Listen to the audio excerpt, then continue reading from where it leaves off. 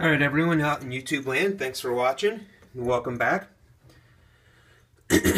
I'm gonna go over some comics I picked up here over the last week or so, and if you watched my last one, you'll know that I talked about how I'm gonna quit pretty much buying all modern comics, except for a couple. I called my local guy and told him, I said, cancel all my pulls except for Manifest Destiny. I really enjoy that one.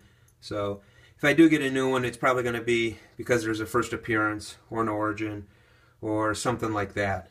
So without further ado, let's go ahead and start this one here. Funny story. I went to my normal comic book guy, and he didn't have it, and so I asked him if he could call around to some of the people he trades with and if he could find it, and he said sure. And that Saturday I went over there to help him because they had moved this summer, so I went over and helped him do some stuff. And I went with him to another comic shop in town because he had to pick up some stuff. And I'd heard of this comic shop, but I'd never been because I figured it was a long ways away and it really wasn't worth anything to go and travel. So I hop in the car with him, we drive over there, and wow, this place is huge, big, just insane. I loved it. And so on Sunday, when almost all the other comic shops in town are closed, this place is still open. So I was like, hey, what the heck, I'll go ahead and watch. Go ahead and go over there. And I went over there, and most of everything that I have here, I got from that store either on Sunday or today. So and today is Wednesday. So everything I got is from that store.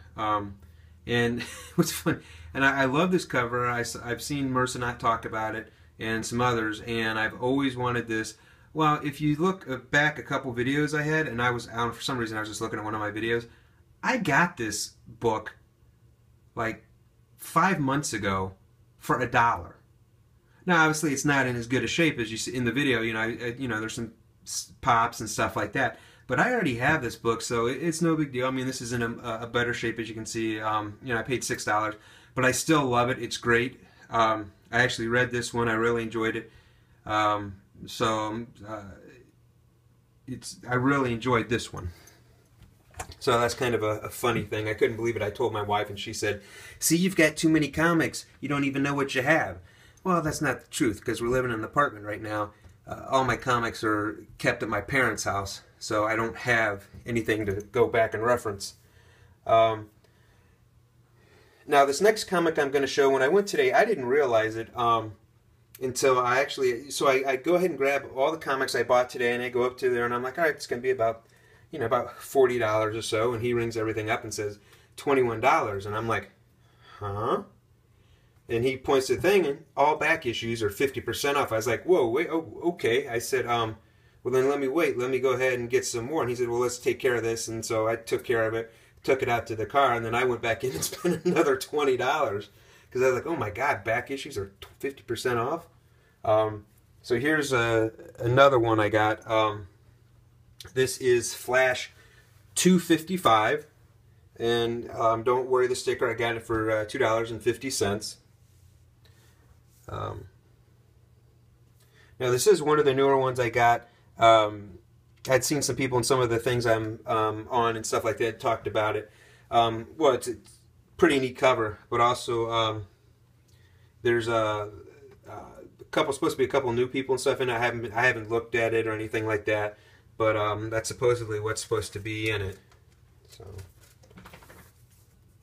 And then this next one, I believe, was Vin Crew is the guy I watched. I think it was today.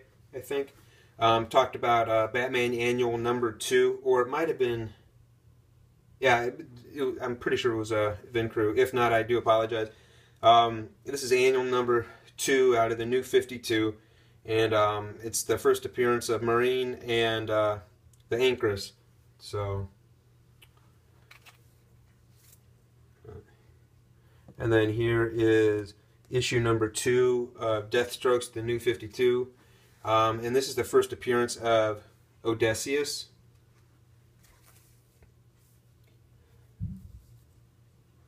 Now here's an Avengers A1 issue 1. This one I got for half off. and this has the first appearance of Monica Chang. And I believe, again, Vin Crew had been talking about this one. Now, this one I got only for $1. It's in decent shape. You know, you got a little staining, stuff like that. But, I mean, you know, for awesome cover and everything like that, I mean, it's $1. This is Monsters on the Prowl, number 16. And this, from the information I was able to find, I think this is like, well, how I got the information was there was this copy and then like a $10 copy or whatever. And don't forget, I didn't know about the half-off price. I probably would have picked up the $10 if I would have known that from the get-go, if I would have paid attention when I walked in the door.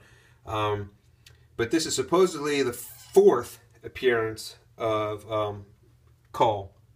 So whether that's true or not, I don't know. And it's also supposed to be the first appearance of Thula Doom. So, but a lot of guys die in this. One dies by Cole, one dies by the sea monster, and then one dies by Thula Doom. And I don't know any of who those yahoos are that die. This is Monsters on the Prowl number 24. Again, I got it only for $1. And this is actually a reprint of Strange Tales number 84.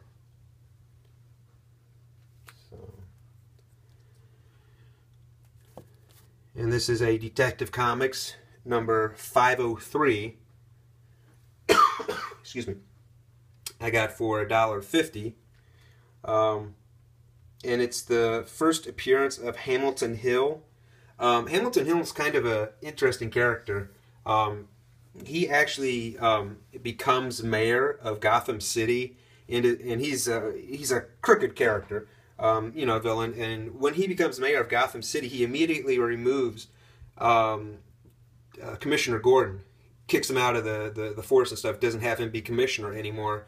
And then also he arranges to have Harvey Bullock killed, but it doesn't happen. And when all this stuff comes to light and all this crookedness and stuff, obviously Hamilton Hill gets removed from office and stuff. But it's kind of curious, you know, with the Gotham and stuff. I wonder if, you know, with the mayor and, you know, and Harvey and all that stuff, with Bullock and stuff, if they'll kind of do something like that. So I kind of thought it was interesting. So now this next one, even though it's not as great shape as I want, and it's pretty beat up and everything, but I mean it's a classic. I mean, you know, I've seen tons of guys post it, and you know, the fact that I got it for half price makes it even better, so it doesn't hurt me as much. Action Comics number 340, the introduction, the first appearance and origin of Parasite. I don't know if you can see here. Kind of, some kid thought it would be funny to draw glasses and a mustache on Superman and Parasite. So, I got this one for $4, and you know, I've got it. It's checked off. I don't have to worry about trying to find it anymore. Now I'll try and find something in a better grading. But I mean, you know, with this and stuff, I mean, you know, the just a little bit of spine. You know, I mean, you've got a couple here and here. I'd probably give this I don't know, maybe a 4.5. What do you guys think? Set these off to the side here. And then I got Action Comics number 341. Got this one for $2.50. This is actually Dr. Wait, no. Where is it? This I can't remember which one. Dr. Zavik or Zavarik, or I can't think of his name. He broke loose and he comes and he acts like Superman and stuff to make Kent think that during a atomic explosion and stuff that he was ripped in two, and now he's got two people. So again, you know, for $2.50, I was like, why the hell not? Um, and then here is Superman 206. I got that for $5.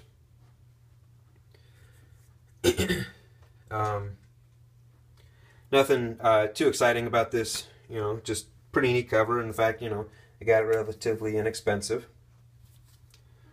I got Black Panther number 4 for $2. Okay, let me try and get these in order. Okay. Here's Eternals number 2 that I got for $2.50. It's got the first full appearance of the Celestials. The Celestials are kind of like the opposites of the Watchers.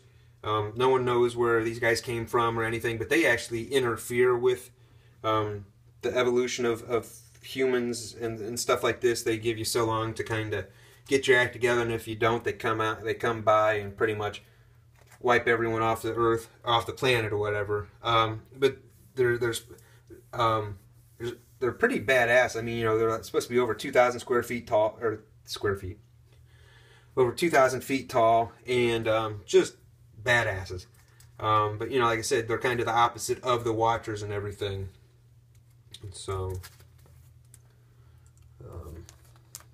and then here is number 3. This has the first appearance of Cersei, who is another Eternal. This is Icarus. Sorry. The first Eternal that you meet in the first issue and stuff like that. But this now has the second one. And then this is issue number 4. And this one has Gamion the Gatherer. He is a Celestial and basically comes and gathers things from planets, and they take them back home and do their weird experiments and anal probes and all that other good stuff. So, and then here is the Eternals 15. This is the first appearance of Hulk. This is the first appearance of Robot Hulk. He was created. He pretty much, you know, tries to fight Icarus and stuff like that. But yeah, I kind of thought that was interesting that there was a Hulk robot. I did not know that. So, trying to be a little playful there. And then here is Where Monsters Dwell, number 26. This one I did pay $7 for. And this is actually a reprint of Tales of Suspense number 6. So, this is Superman number 348. If you've seen any of my videos, you know that I'm trying to complete the run 300 series of the Superman. So I'm just adding more to the to what I'm trying to complete here. And this is issue number 373, Superman. Save that one for last here.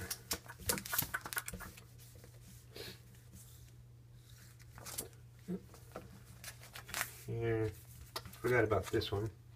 This is the Eternals number 9. This is, if my memory, or sorry, 19. If my memory serves me correct, this is the last of the first series of the Eternals.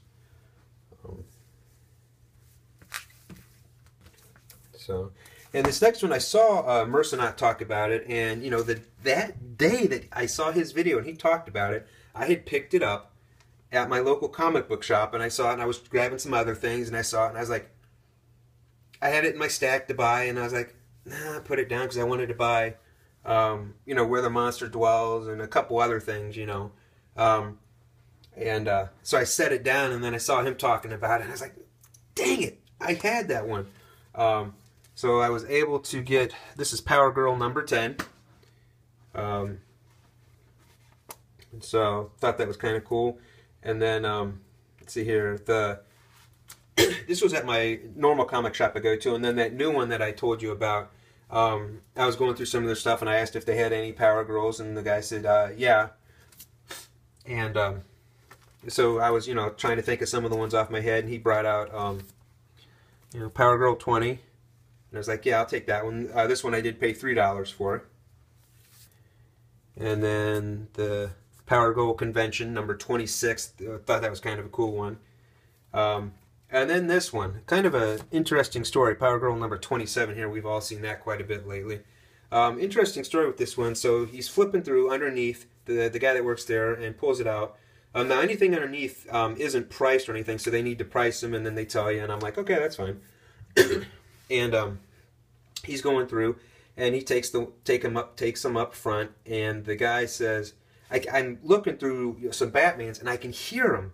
Like, off in the distance, he's looking them up, and he says, well, this one's selling for 40.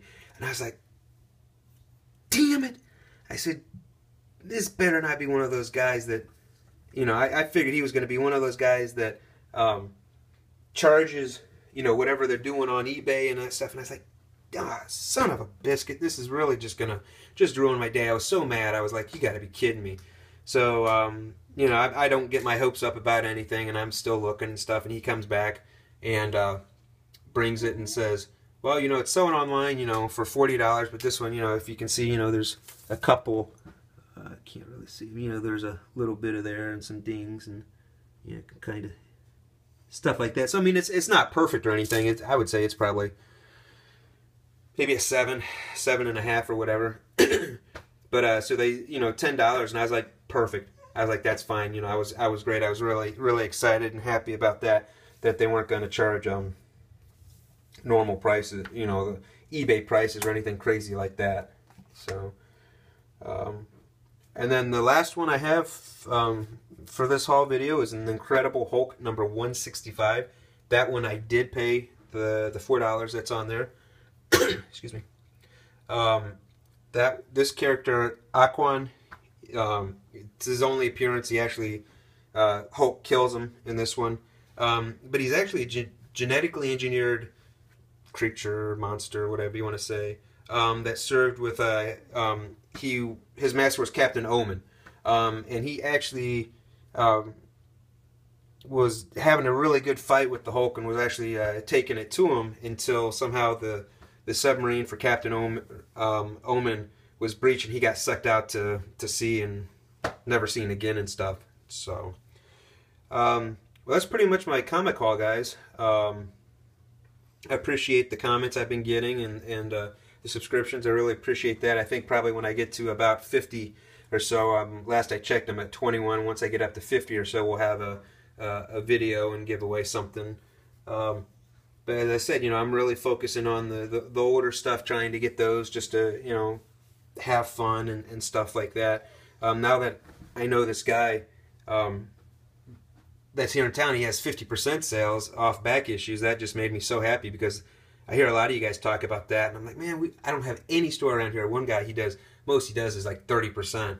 But I mean, this guy was pretty much, as long as it's not, something insane. It was 50% all back issues, and so I was happy and ecstatic, and so I'll just have to watch out for the next time he has one of those and really go after it. So keep the comments coming. Tell everyone what you think of the videos and everything like that, and I appreciate it, and I will talk to you guys later. Have a good Thanksgiving.